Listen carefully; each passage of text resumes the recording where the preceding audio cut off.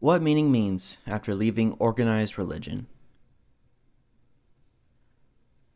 I'm confident in claiming that you, reader or listener, at some point in your life have experienced moments of self-realization where you, in your own way, consciously observe that you are a living, breathing human being who can make choices that have consequences.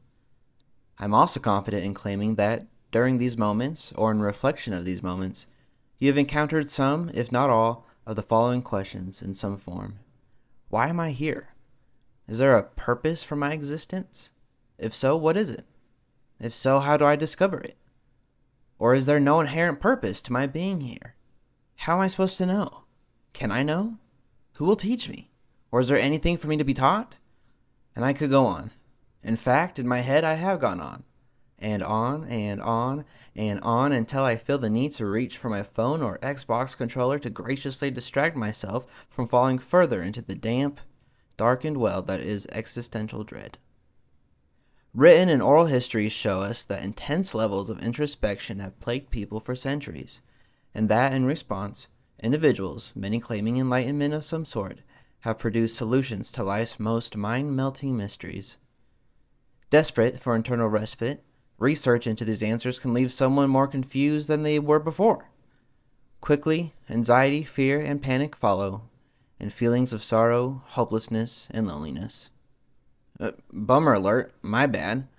Welcome to this week's little Whims essay. I promise the vibe will shift soon. I just need to set the stage for everything I want to talk about coming up. And while I'm speaking with you like this, I want to make some things clear before heading into the next part of this piece. I'm going to share things that have benefited me. While I sincerely hope something I say helps you and makes you think because I want to help you and make you think, I cannot guarantee that it will. I can only speak from and for my own experience. With that, let's keep going. Growing up religious, I was taught that our personal, particular circumstances on this planet are no accident.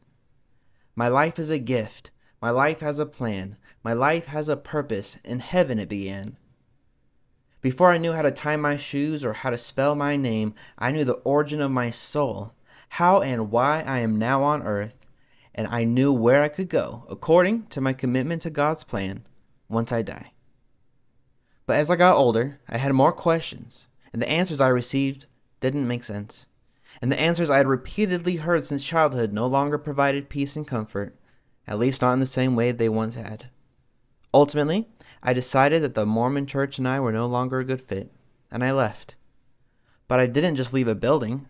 I left behind the certainty the teachings of my former faith offered to me. I said goodbye to all I knew about my purpose, fate, and destiny, and stepped, more like stumbled, into a space I knew nearly nothing about, inching forward toe by toe with Tantor-like timidness. As genuinely terrifying as new and untouched territory can be, it also provides the chance to explore, learn, grow, and become. In the years since leaving organized religion, I have developed the belief that life alone has no grand, predetermined meaning. I believe each person has the opportunity to make meaning for themselves. I no longer see meaning to be a universal creation of a greater being above us, but an internal design crafted by each of us, for each of us, within each of us. I no longer believe in one right way to live, but many right ways, subject to change, as we inevitably change. What makes life mean something to me may not make life mean something to you, and that's okay. Great, even. Like taste buds, what my consciousness wants differs from your consciousness. Yet there is, unsurprisingly, crossover.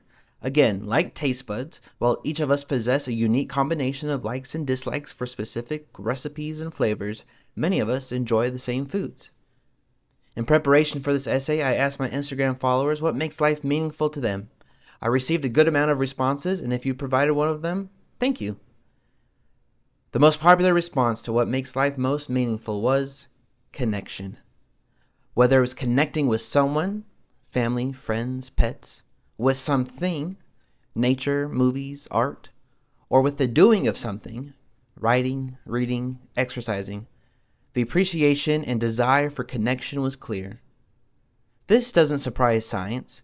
One study found that people crave connection as much as they crave food. Research suggests social connection is an evolutionary need and a provider of invaluable health benefits. Studies have also found that hobbies lower stress levels, improve our well-being, and make it easier to meet like-minded individuals. People need people, and people need things. And when we connect with good people and good things, for many of us, meaning is made. It's easy to slip into existential dread. The weight of existing can be overwhelming. But I believe we can listen to our minds, tap into the conscious and subconscious, and create a life that means something. Whatever means to you and to me. If we surround ourselves with people and animals we love and adore, and find activities that fulfill our interests, I believe we can go from simply existing to enjoying existing in our own way.